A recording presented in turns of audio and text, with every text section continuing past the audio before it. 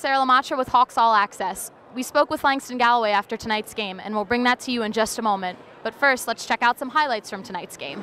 Hawks attack front court left and send it toward the left corner. Newkirk three is good. Just the 8th near the sideline. Hawks are able to get it away. Newkirk recovers, bounces Bembry hanging in the lane and scores. Mikal Bridges is newly into the game. Redshirt freshman from Malvern, PA. Some pressure and the Hawks able to break it. Demry a layup. Hawks trail by 6, 15-9 in the basketball. Bembry hard drive, swoop with the right hand and scores. Demry goes to the lane, nearly travels, feeds Brown on the baseline and a layup. Kirk, who comes around the screen, stops at the foul line, keeps his dribble, hangs around and gets a layup to go off the glass. Newkirk swings to the corner, Brown, left wing three, left corner three, knocks it down 5 times, but Nova has 11 points off those turnovers.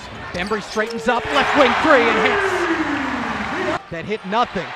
Taken down by Ochefu, his pass stolen by Oliva, goes into the lane with a lefty layup. Well, that was the real fear in terms of a mismatch. Aaron Brown tries an open left wing three and knocks an up fake, ends up cut off by Brunson.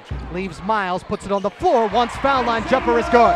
Anticipates a pass out at midcourt, steals it, and flies in for a one-hand. The box, rebound off the rim, down to Newkirk. St. Joseph's into the front court. Brown with a mid-range jumper and hits it.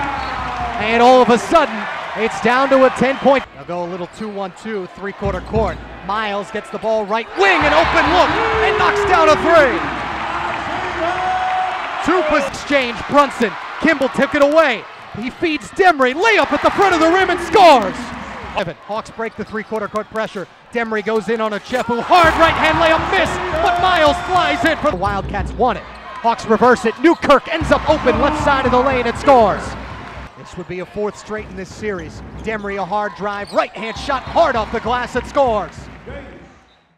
I'm here with Hawk alum Langston Galloway. Langston, you presented the game ball in tonight's game, and you got such a warm welcome for the crowd. How does it feel to be back on Hawk Hill? No, it's definitely good. I really enjoy being back, and I wish we could have got the win tonight, but it's tough, and I'm just glad to get a good reception and see all the fans. And now, obviously, you have a very busy schedule up with the Knicks. How important is it for you to come back to your roots when you have the chance? Oh, it's definitely important because, I mean, these guys, it means a lot to come back and see them and make sure they feel my presence and make sure they get some wins. I'm always trying to give them as much support as I can. So it's definitely tough because I schedule, but I try to squeeze it in.